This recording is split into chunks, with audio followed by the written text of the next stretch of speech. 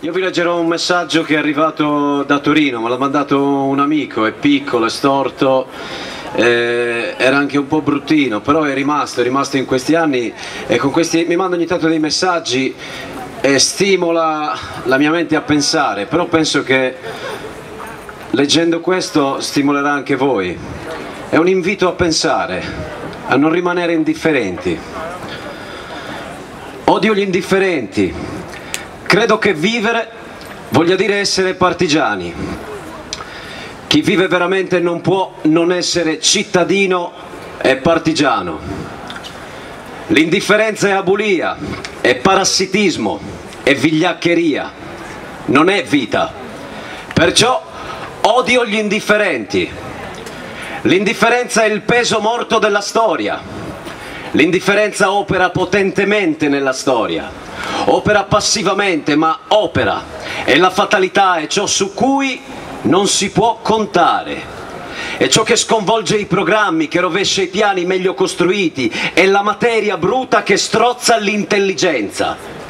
Ciò che succede, il male che si abbatte su tutti, avviene perché la massa degli uomini abdica alla sua volontà, lascia promulgare le leggi che solo la rivolta potrà abrogare, lascia salire al potere uomini che poi solo un ammutinamento potrà rovesciare.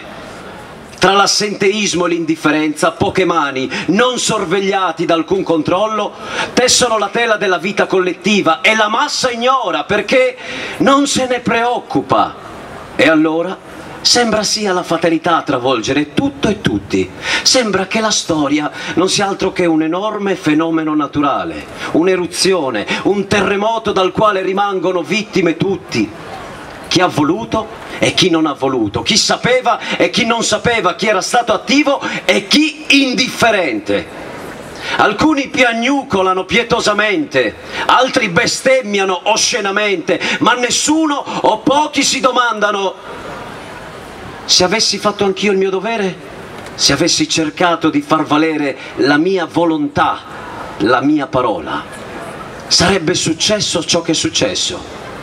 Odio gli indifferenti anche per questo, perché mi dà fastidio il loro piagnisteo da eterni innocenti. Chiedo conto a ognuno di loro del come ha svolto il compito che la vita gli ha posto e gli pone quotidianamente, di ciò che ha fatto e specialmente di ciò che non ha fatto.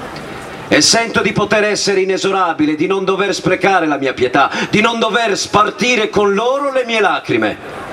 Sono partigiano, sono vivo e sento nelle coscienze della mia parte già pulsare l'attività della città futura che la mia parte sta costruendo, e in essa la catena sociale non pesa su pochi, in essa ogni cosa che succede non è dovuta al caso, alla fatalità, ma è intelligente opera dei cittadini.